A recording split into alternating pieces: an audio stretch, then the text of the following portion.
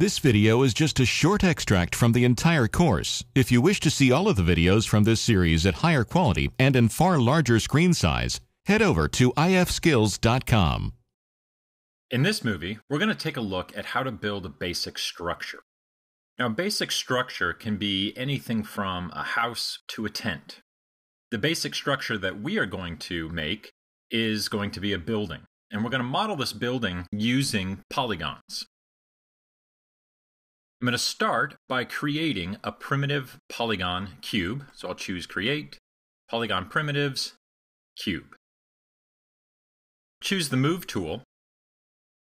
And when it's displayed, we can see that the Move tool itself is centered inside of the cube. What I really want is to move the pivot point of this cube down to its base. I can do this by pressing D and then press V, which turns on the snap to point. And I'll just grab the Y-axis and drag that down to the cube's base. I'll release them both. Then I want to take the cube and snap it to the grid plane. And we're going to use that grid plane as an artificial floor. Now with the pivot point centered and placed at the base of the cube, I can scale it uniformly from the bottom out. Before I get started, I'm going to change my menu set so that it is polygons. Right now, the menu set is animation. We'll switch, and now I get all of my polygon tools. Let's scale the cube up so that it resembles more of a building structure. And we'll do 5, 10, and 5. And we'll zoom out to take a look at that. And go into shading mode, which is 5 on the keyboard, or we can choose it from the panel. Next, let's add some divisions so that we have geometry that we can manipulate. The cube itself has retained the history that was used to create it, and we can access this and increase the number of subdivisions on the cube. This is located in the channel box under the inputs. So if we click on Polycube, we can see that we have settings there for the subdivisions. I'm going to change my subdivisions to match my scale. And now we have a nice, even and uniform subdivided cube. I'm going to get rid of the bottom 2 rows, and I'll do this by right mouse clicking and choosing Edge from the marking menu. And that enables me now that I can select my edges, and I'll double click on a single edge to select the entire row. I'm going to grab that one, and we'll grab the one underneath it, and choose Edit Mesh, Delete Edge. And now that establishes the bottom floor. My next step is to add some windows. I'm going to go into a side view, and again, use my marking menu to now choose Faces. And I'm going to draw a marquee to select every other face. By using the marquee selection, we not only selected the front of the building, but we also selected the back of the building faces as well. I'll switch to the front view and do the same thing. I'm going to hold Shift to make sure that I don't lose my selection from before, and grab the rest of the soon-to-be windows. We'll go back and we'll make sure that we have all of our faces selected, and we do. And now I'll extrude those faces inward in order to get the look of a window. I'll choose Edit Mesh, Extrude.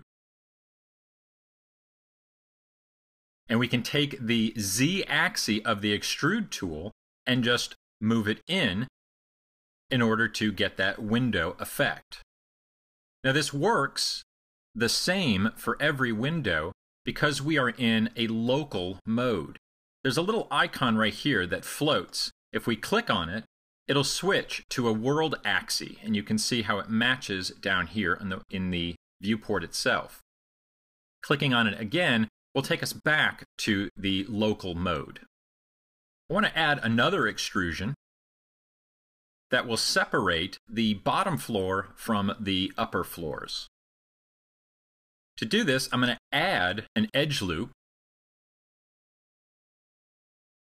I'll choose Insert Edge Loop, and we'll just click on an edge, and we'll just kind of guess about where that should go. That will be good. And then I'll just choose the Select tool to finish out the tool. And I'm going to select all of these to create kind of a concrete extrusion.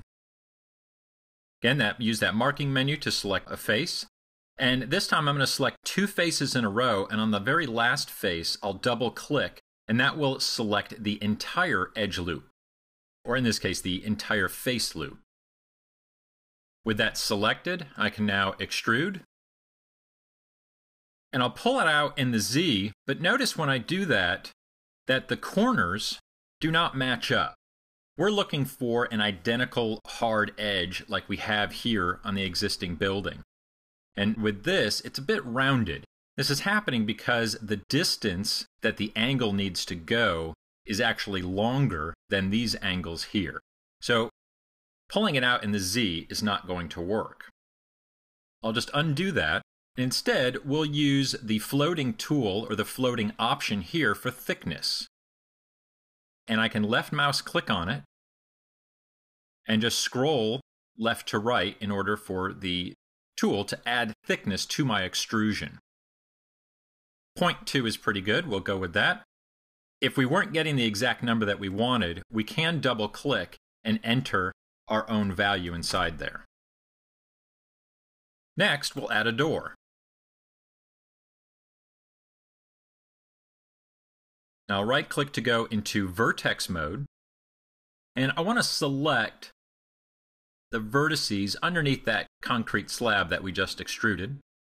I'll grab those two and go to Edit Mesh, and I'll use Merge to combine those vertices.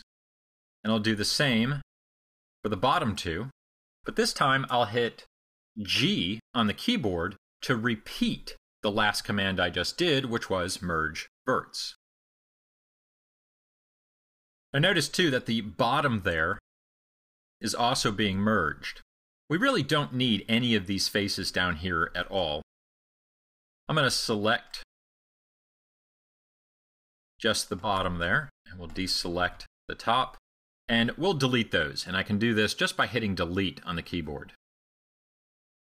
That'll make it easier to make any more adjustments to the bottom row.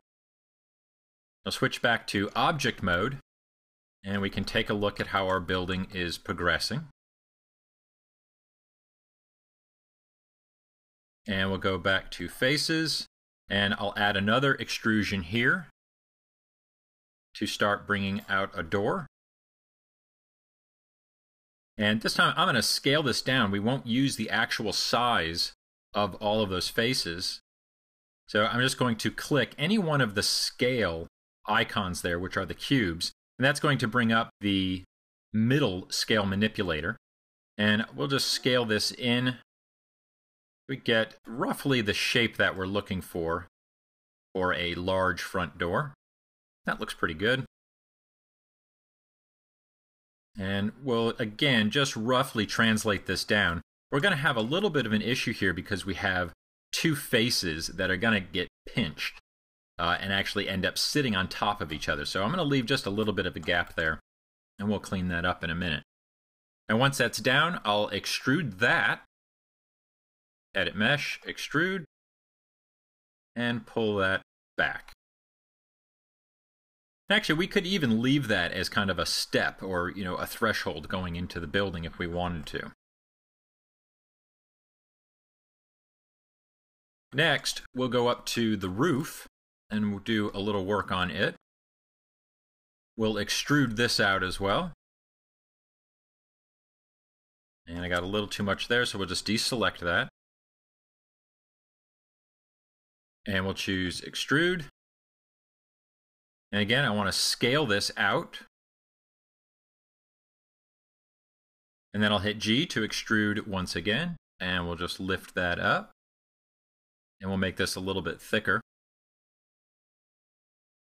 And extrude again, and we'll go to scale and bring this in, and we're going to bring it in a little bit farther.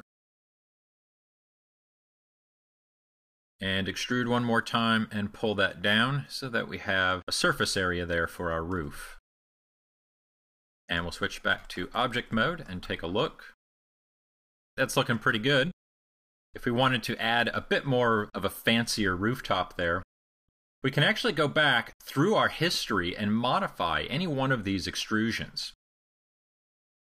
Might take a little guesswork to see which one we need to get to. But I'm going to choose Poly Extrude Face 4 and then turn on its manipulator. And to do that, we can press either T on the keyboard or choose the icon over here from the toolbox. And Poly Extrude 4 we can see is actually the front door.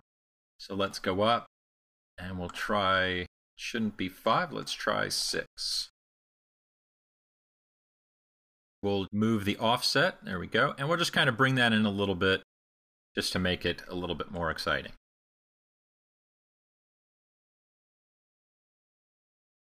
And now we have a very simple, very basic building. And to finish it off, we'll delete all of our history. We do not need it anymore. I'll choose Edit, Delete by Type, History. In addition, I want to freeze the transforms just to get those all to go back to 0 and to get my scale to go back to 1. We'll choose Modify, Freeze Transforms. Give it a name. This concludes our movie on basic structures.